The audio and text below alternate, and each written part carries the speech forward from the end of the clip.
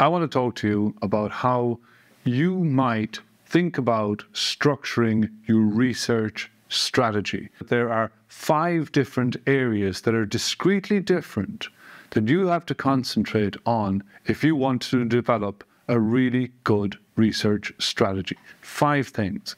3 of these things are, if you like, theoretical, or you've got to put a lot of thinking into them rather than actually doing the research. These are what you need to think about. And then the last 2 are much more practical and deal with how the research is conducted. Now, the first thing I want to say is that a research strategy is not a laundry list of stuff to do. And that's where a lot of people make a mistake, thinking that I'll just come up with a big list of things that I need to do, and somehow all of this will congeal into a research strategy. But I think that it's much more sophisticated than that. But at the same time, you can structure your ideas so that you have a coherent, logical, integrated, and I really mean integrated research plan. And what it really is a set of choices that you need to make. Part number 1 is this. You need to know where you are going. That sounds very obvious, but you need to write this down, or at least formulate it very, very strongly. What is your vision for your research? What is your vision for the medium term and for the long term? Where are you going to be in 5 years' time? What are you going to be known for? If I meet you in 5 years, what are you going to tell me that you did? Formulating this vision is difficult. It's theoretical. You probably feel uncomfortable when you're trying to do this, but it's essential.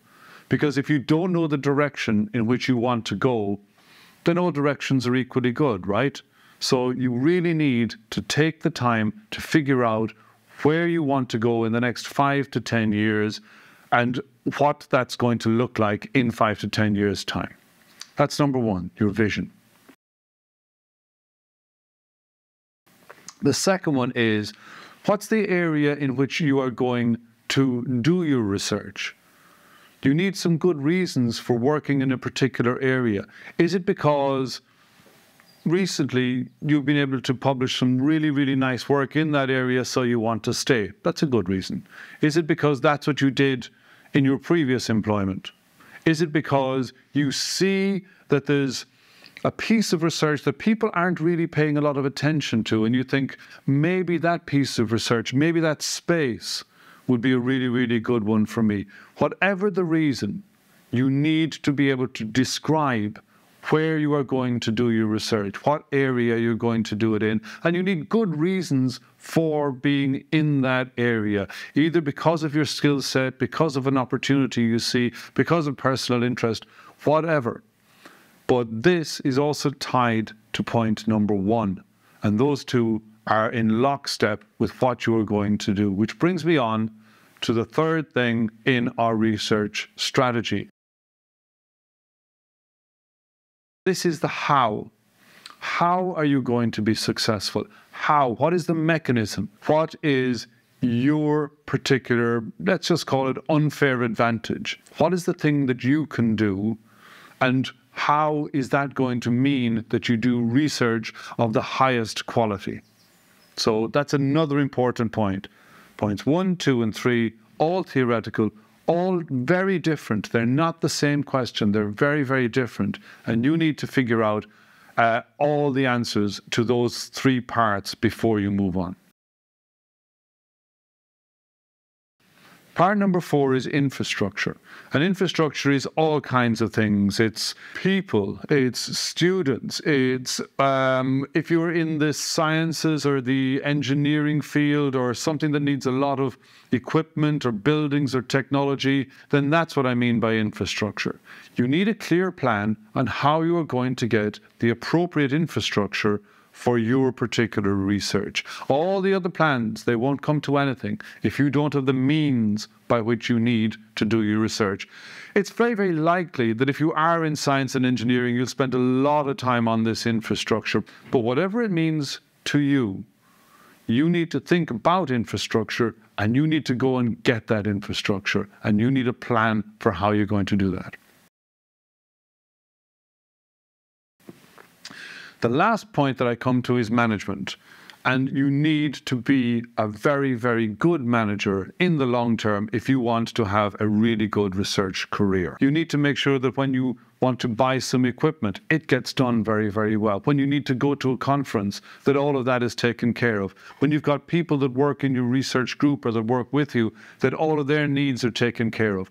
There's no point in having all the infrastructure, having all of the plans, having identified how you're going to be a really great researcher if you don't get it done. Making deadlines, keeping those deadlines, trying to figure out as you go along, am I in the right place? Am I there at the right time? How is this all going? So point number 5 is about management.